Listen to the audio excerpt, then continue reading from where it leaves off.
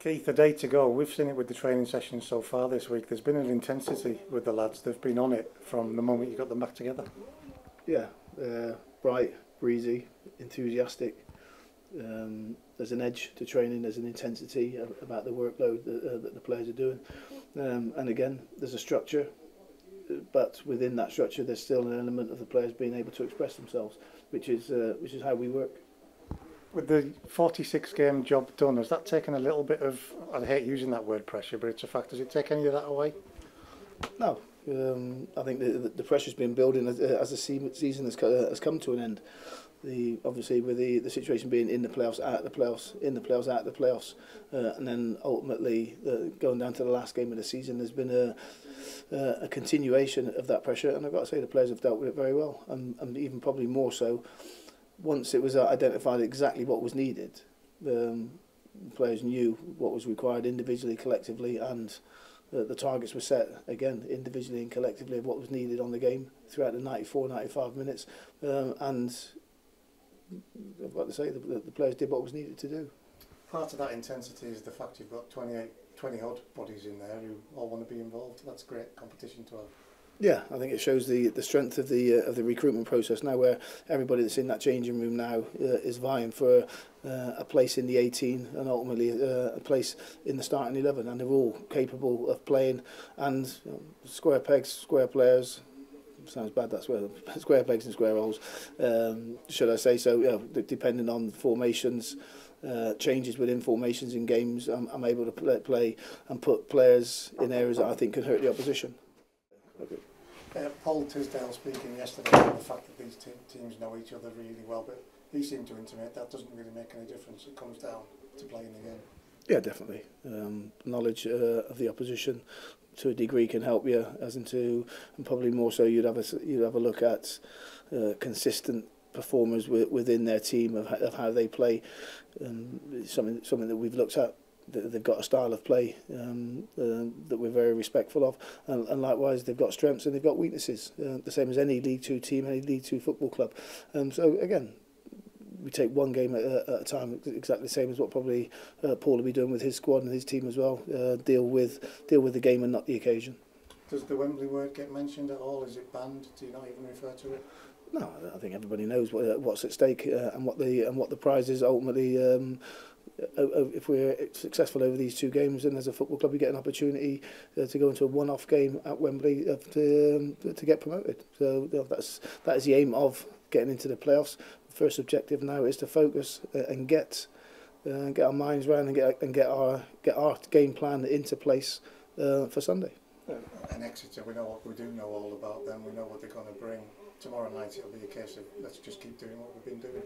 Yeah, the focus is right. We've got a good understanding of what's required from ourselves. We've got key individuals that are back playing, enjoying themselves, and they will like the big occasion. They will like a packed, buoyant Brunton Park as well, and the players, everything is set up and everything will be right. We've got a fantastic playing surface. I think that both teams will appreciate. You've got both teams that want to play the game in a way that brings success for each team.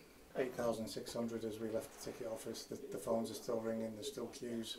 The girls are still working away serving the tickets. That's exactly what you asked for. Yeah, definitely. And again, I've got to say a thank you to the people, for the ticket office staff who have done a fantastic job. And again, just when they probably think there's going to be a downtime and they're just going to be dealing with the trickle of season tickets, next thing you want to try and get a gate of 10,000 people, and that workload has been handled and challenged very well by the girls in the ticket office. They want to help. They can't wait to help. They want to sell tickets. They want people to come and support their football club. They want people to enjoy the experience of coming to Brunton Park. Great line. I used it as one of my headlines from you earlier in the week where you said this is Brunton Park, this is our home. You want it to be bouncing tomorrow night. Yeah, I've got to say the times that I've been there that we've had big occasions here when we entertained Everton. I think as a football club, I think we made a lot of friends with how we were able to cope with a Premier League club coming here and looking after them as a professional unit, as a professional outfit. I thought we did very well. Even the result on the pitch wasn't what we wanted, but taking into account the quality of Everton Football Club. I thought we still gave a very competitive performance. And again, the other times when we've had big games here in excess of 7,000, when we played Hartlepool, every emotion was going through you, scoring goals, looking free flowing, getting pegged back, getting a man sent off, and then coming up with a winner against a full house or a packed house. Great emotions, and again, it shows there's players at this football club that are enjoying the environment that we're creating, and I think there's supporters that are enjoying. There's a workforce inside Brunton Park that are enjoying the environment that they are part of. Nothing won or lost tomorrow night. Is that a message that you'll remind the players of? Again, it's one game that can lead to another game, but our focus again will be on the game itself, not the occasion. So ultimately, in every game that we go out in, we go out to try and win the game of football. That won't change. Will we get on the back foot? No, I don't like playing back foot football. I want to get on the front foot. I want us to go and play. I want us to entertain, and I want us to cause them problems. What do you want to see from the training session today? Because it is starting to get to that really important period, the last 48 hours or so. Yeah, today is just purely about, again, reinforcing my message, clarity of what I want individually and collectively from the players. The roles and responsibilities of every single player is what I do on Fridays or day before games. So there's a clear message of what I want in possession, out of possession from every single player. I go through a number of scenarios that I think may come up. And again, the players are well aware now. It's a phrase that I use, out of possession, be in position. And then likewise, in possession, we need to hurt the opposition. And just finally, Keith, as if we need to speak to you about big games, how are you individually, personally, in the lead up to kick-off in these things? I'm quite good. Probably what I do, I stay away from other people because other people make me nervous. So you find me, I'll be in here, I'll be watching TV. It's what I do. I speak to my family. My family are coming up tomorrow. So my daughter and my granddaughter are being mascots.